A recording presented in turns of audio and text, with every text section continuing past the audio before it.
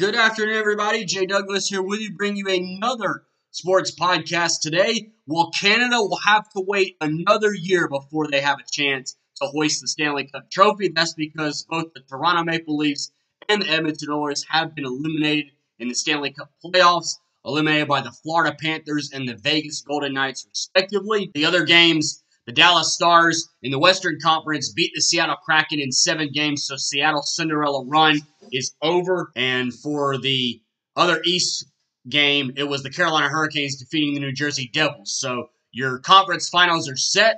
The Dallas Stars will take on the Vegas Golden Knights. That series begins in Vegas, and then it's Florida against Carolina. That game beginning in Carolina. And the first games are on Thursday and Friday, respectively, of this week. The Dallas Stars and Carolina Hurricanes, the only two teams to win a Stanley Cup. The Hurricanes back in 2006, the Dallas Stars back in 1999. So right there, it probably would have been better for the game had the Seattle Kraken won. I have nothing against the Dallas Stars. Even though I did pick the Minnesota Wild, it doesn't bother me. The Dallas Stars are doing well. I, of course, picked the Vegas Golden Knights to make the Stanley Cup final, so I'm probably rooting for them. I wanted Toronto to win, so I'm a little upset about that. I've never really liked the Florida Panthers. The Hurricanes winning, I'm glad that they're doing well. We talked about this on our NBA podcast. Either one of these 4 teams can win. I don't give a clear advantage to anybody. Something that surprised me in the second round probably was the fact that the Leafs got dominated. I expected the Leafs to win. I'm not surprised Florida did, even though I was rooting for the Leafs. Florida winning that series is no surprise because of what they did to Boston.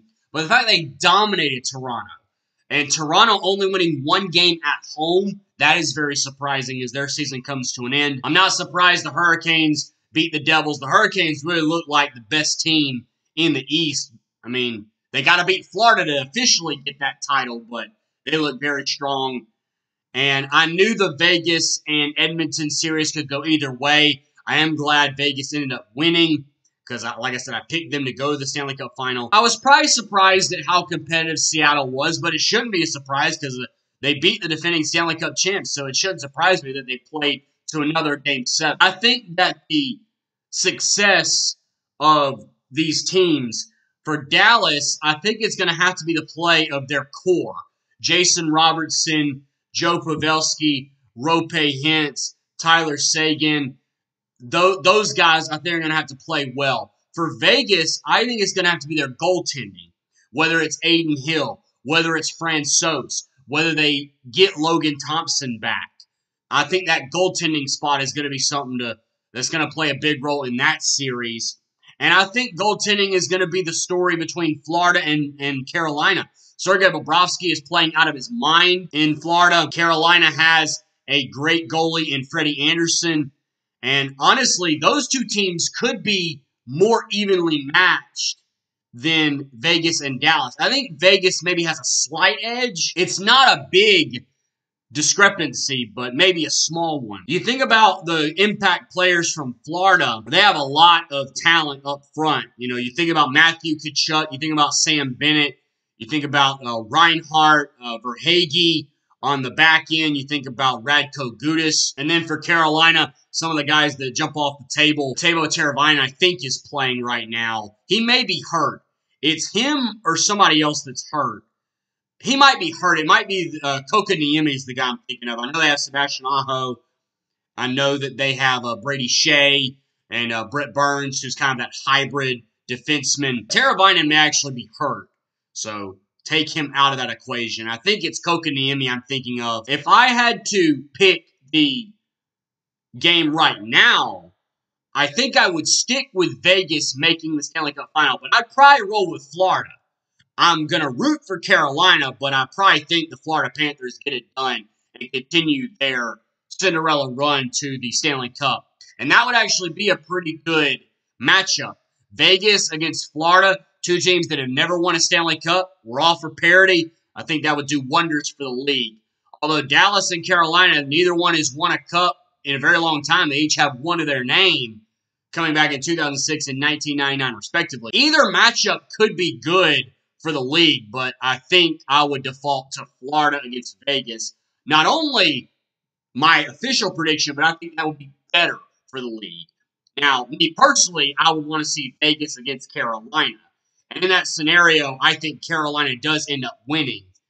And, I would want to maybe stick with Vegas beating Florida, but if Florida makes the Stanley Cup final, I think that they probably win. I think the Eastern Conference is probably going to win the Stanley Cup. No matter who the representative is, I really think that the best team in this postseason left is from the East. I think Carolina is the best team, but if Florida makes the Stanley Cup final, I certainly roll with them because of everything they've had to endure this postseason. Not picked against Boston, given very little chance against Toronto. I don't think they've been given a lot of respect against Carolina. You got to think if they overcome all those odds, I think that would be enough for them to win. I really don't see a scenario in which Dallas or Vegas actually wins the Stanley Cup. I really don't. I think the East is going to hoist that trophy. Let me know what you think. Let me know who you think is going to win the Stanley Cup. Let me know who you think is going to be the matchup inside the Stanley Cup.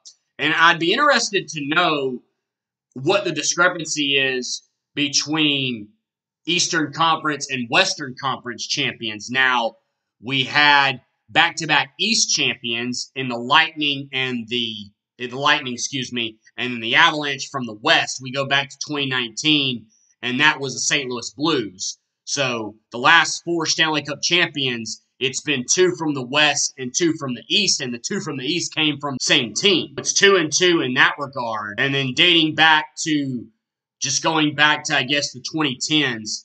So 3 wins for the West because of Chicago, 3 wins for the East because of the Bruins, and then the West wins 4 in a row. So that's a 7-3 discrepancy.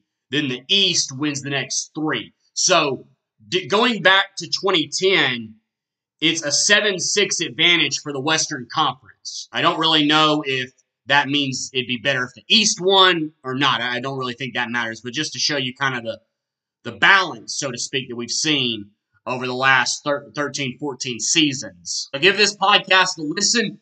Let me know what you think about the playoffs thus far. What stood out to you the most in the conference quarterfinals, or semifinals, I should say. And now we're in the conference finals. Let me know who you think is going to win each conference matchup. I think both of them could go 7 games. Like I said in my NBA podcast, I think both these could go 7 games and could go either way. I give it a toss-up either way. If your Stanley Cup playoff team is still alive from when the bracket first started, mine unfortunately is done. I picked the Boston Bruins to win it all, and of course they were bounced in the first round. So let me know if your Stanley Cup champion pick is still alive. And we will be back when we know who's going to play in the Stanley Cup final. We'll give our analysis of the conference finals and preview who we think is going to actually hoist the Stanley Cup and etch their name in history. So join us for that